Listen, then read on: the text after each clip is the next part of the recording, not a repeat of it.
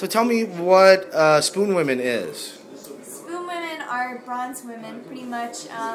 They relate to the way men look at women. If you know how people collect spoons when they go to states, or spoon racks, and they hang them on the wall for everyone to see.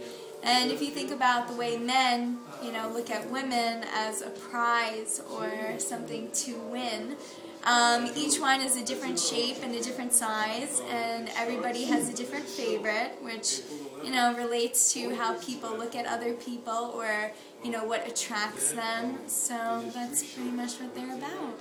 All right. Yeah. So you're taking a picture and not a film, which will be ready for it.